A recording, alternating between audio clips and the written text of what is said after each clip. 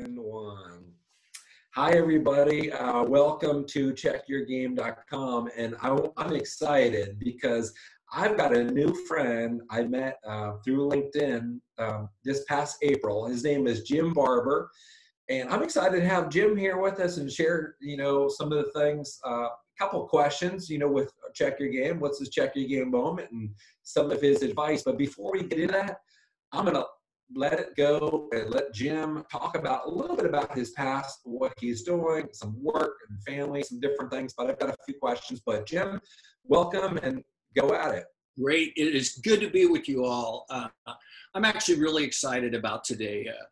We all live in journey, and we have these journeys, and God has brought me through some amazing times. And so I went to college. I actually have been a career fundraiser. So this is my 38th year in fundraising, from very entry level kind of things and just progressing through this time. And it's really about probably 20 years ago, I felt like God was calling me to ministry, and I did a fast for 30 days, just saying, God, where does that look like? And at the end of the 30 days, he said, you are in ministry. You don't have to be in a church. You are in a ministry just by the way and where you work. And so that was one of those turning points for me, going, okay, I don't have to be in church to be in ministry. This is where I am. I was married to the most incredible lady for 30 years. We raised I would say she raised two incredible boys that first loved God, to have married incredible spouses. And I have my first granddaughter, which is pretty cool too. And she instilled in them, my wife spent every morning, even before our kids, in a prayer chair. So she spent her morning in a prayer chair, reading the Word of God and praying for me, which I needed, and my future of our kids, her sisters, anybody who prompted that. She also would make notes in her Bible saying, prayed for this day, and the next day, or whenever it was answered this time. She had such an impact in our whole family. Her heart was to give to others. So I have to just share this part. Right after we'd gotten married, it was cold. I just bought her a brand new coat. We're driving home, and there was a homeless lady without a coat. And she said, Jim, stop. I got to give him my coat. And I said, no, I just bought you that coat. Oh. That impacted me for the rest of my life, because she always had in the back of her car clothes, food, to be able to hand out to people. Our kids would see that. And our kids, I don't know how many times, would come home without their shoes. And I said, I just bought you those shoes. That person needed them. And who am I to do that? They were involved in inner city ministry, which then I got involved in inner city ministry of serving the poor and the suffering. They went to underneath the bridges to give them food. And but I believe that was at the core of just who we were as a family. God provided me an incredible job, an incredible career, which is amazing. But because of that, we were able to do some other things for it. So I had this job to be able to do ministry out there. So then when my wife turned 49, she came home and said, I have stage 4 metastatic breast cancer. And we went to meet with the doctor, and he gave us basically 2 years. He said, I think we can go 2 years. That was my check my game moment. That was my crisis of faith. Yeah.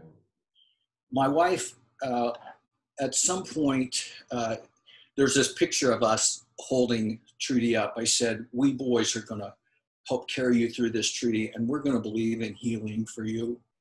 We're going to just believe that. And But a few months later, I began really running, and I ran my first marathon during that time. Mm-hmm. That was my way to get out on the road and scream at God, and to pray, and to listen to praise music, and begin to focus on that. One night we were going to bed, and she said, "Jim, if this doesn't go well, please tell me you won't walk away from Jesus." And I said to her at that time, "I can't guarantee that right now." So we went through the journey together as a family, and she was on chemo treatment. So I ran my first marathon in Oklahoma City. And if you know the background of the Oklahoma City, it's the memorial. I ran that, and she was on chemotherapy, had her wig on. It was raining, it was miserable. But at 6 different spots, she somehow had the strength to go, and I would see her with her umbrella going, "You can do this, Jim." At mile 17, she said, I said, "Man, I am dying." She said, "Jim, you've proven it. You can do it." And I said, "You're in the battle. I'm going to finish this race." Yeah. And she was at the end of the race. And that was a time of turning for us in terms of, I needed to do that. I needed to do that for her. I needed to do it for me. And that was a point of, okay, I can do this. After 16 years with the organization, my position was eliminated. And we had to move away from that area, away from her support system, away from her doctors. And we moved here. I praise God for the opportunity to work at Mercy. Moved here. We knew no one. She knew no one, knew doctors. But did I hear her complain once? No, not one time. In fact, she was meeting with women here, encouraging them in their walk with their faith. No one would know that she was battling cancer like she was and had a pain that she was until the last 2 months. We were given 6 years instead of 2 years. The last 2 months, she finally said, "Jim, I don't want to see people. I want them to remember me as this." And so we stopped receiving visitors. About 2 weeks before, actually it was February 14th, we went and took our family out for a Valentine's celebration. And I got her back home. We got her in bed, propped up. And she said, "Jim, I've got to know this today. Will you walk away from Jesus if I don't make it?" And I said, "I commit to you, I will not walk away from Jesus." She actually passed away 10 days later. And that began, I didn't know how painful that was. It was intense pain, intense sorrow, intense loneliness. And my kids were also going, "Mom, she's the rock." So it was a 2-year process of just trying to find myself. Yeah. And is God really real? It should have been me, not her, because she is amazing. Yeah. So I have to just share this real quick story. I hope you don't mind, because it's so critical. It's so critical to us as we live our life. So like Monday before she passed on Thursday, I said, "Trudy, I know bills are due this day." I never did bills, you guys. I never did bills. She did them. She's the Proverbs 31 woman. She did them. She said, "Oh, Jim, they're over there. They're due Thursday. We can handle that." And then I said, "Where are passwords to our systems?" I have no idea. "Jim, they're in a flowered notebook." Huh. That should be easy, right? Yeah. Well, Thursday, praise God, I had couples come from Kansas and really helped me with the bills. And then I began, after I got back from her Celebration of Life service, I needed to get in the system. And the first flowered notebook I found was from like 10 years prior to that. Yeah. And the first page was prayers and scriptures for my husband, Oh. prayers and scriptures for my kids, for each individual. Wow. And I will tell you, 30 notebooks later, and just a year ago, February, I found the notebook with the passwords in it. And I love the way that God used that and used my wife to continually encourage me, even though she wasn't here, through these flowered notebooks that she left to share with me. So I go through this only to say that a couple years ago, I went into church and I had my encounter. And it was an encounter of this is, I'm your Jesus, Jim, not your wife's Jesus. Yeah. I need the relationship, not the relationship through your wife. Yeah. And so I really began looking at men and men accountability and my accountability. I know the day I made that decision a couple of years ago, my wife's in heaven going, finally, you knucklehead, that's what I was talking to you about. And since then, I have this passion to do a great work at what I do in fundraising and the work that I do through here at Mercy, but also how do I challenge people to focus on what our relationship first is with God, because that impacts our family, that impacts our work. Yeah. And it's so much more rewarding for me to have that at the root of why I do things I do every day. Yeah, thank you for sharing that. These notebooks with the flowers, is it the flowered notebooks? Is that what you call them? Yeah, the flowered notebook.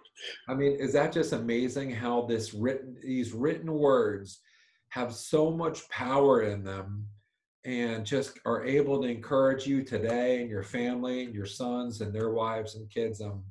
That's just amazing that you have all that. And then you said you finally found the one with the passwords, right? You found that much later, right? Yeah. 4 years later. That is crazy. You know, you talk about this time, and it's you talk about this time when you had to look to God yourself and not through your wife. It stinks that we have to, a lot of times we get humbled. We have to get humbled before we open our eyes to want to make change for the better.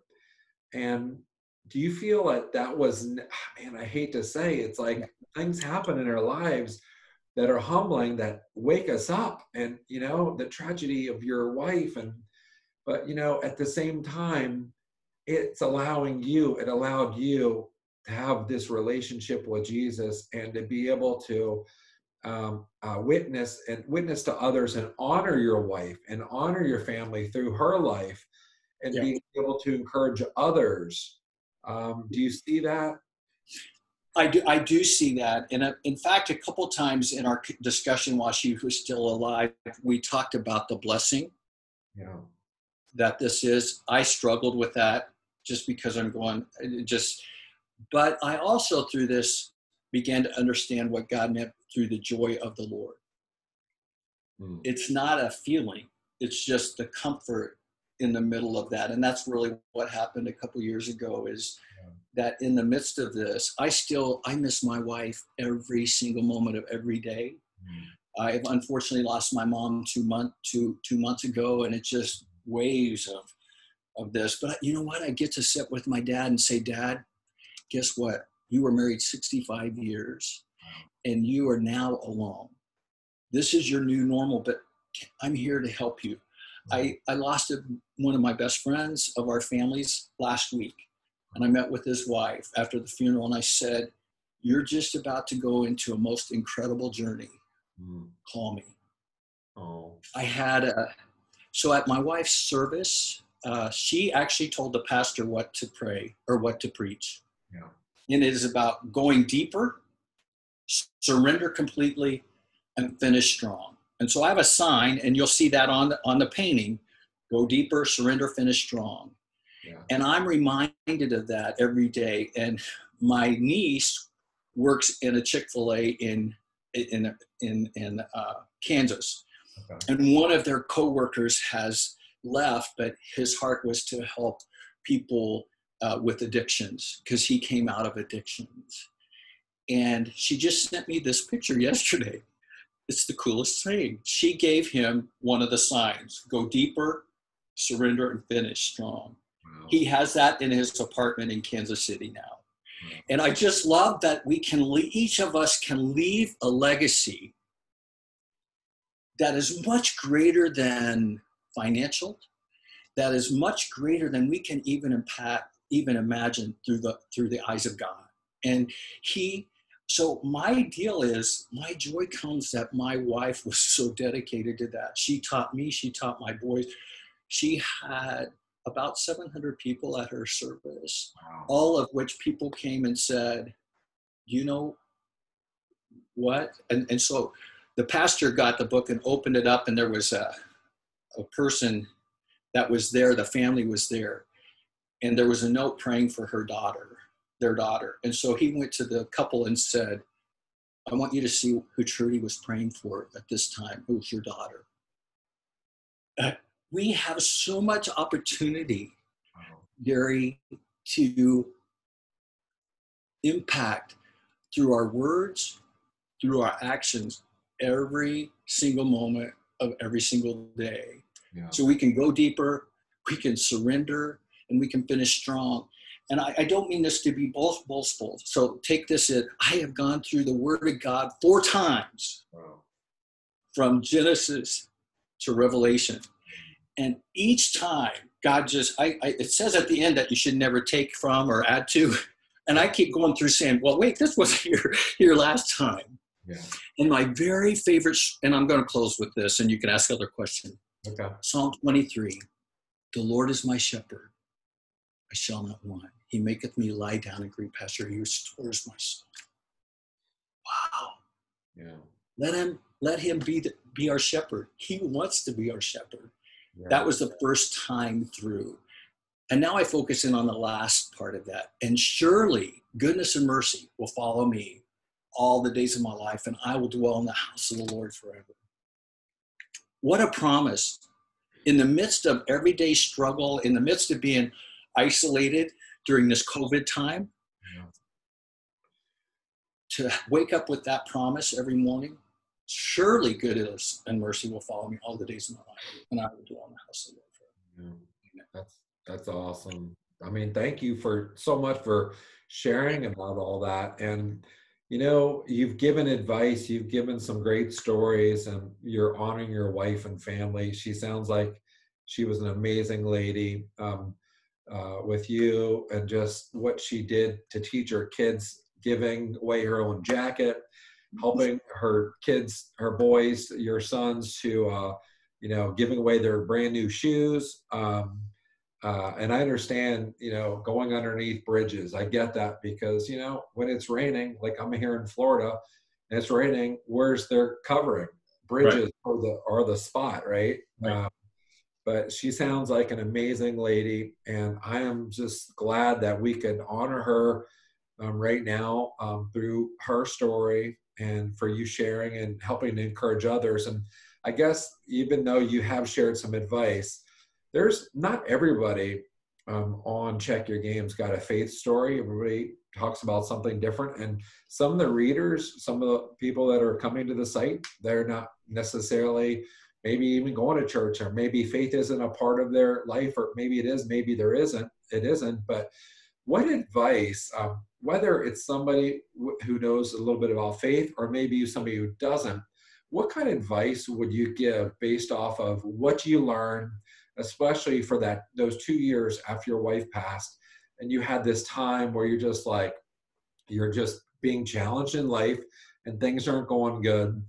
Maybe somebody has lost somebody, maybe they're in a similar situation like that, or maybe somebody, maybe it's not just a family member they lost, maybe it's a job, it's a relationship, it's a title, it's a house, it's money, I don't know. We lose lots of things, people lose lots of things, but what would you suggest? What kind of advice would you give to somebody who might be on a similar page as you? So for me, it's what is really going to be significant. So for me, we can talk about success And success for each of us is different. Success may be financial, success may be position, success may be look at my family. But significance goes much, much deeper. So I would just encourage you to look at what are those significant things in your life, because when they become significant, they become the priority. Yeah. And it may take us off our focus of what success looks like in our own eyes, but what does significance look like? And that's what my last half of my life, I hope, is moving more towards. I just finished a year-long, I read the book Halftime, and it's really about the second half of your book. I went through Halftime Institute with some amazing men across the United States. And to begin to, so what is your mission statement? It doesn't matter, again, your faith background or whatever. What is your mission in life? Mm-hmm. And are these things that are around you attributing or distracting you from that mission? Mm-hmm.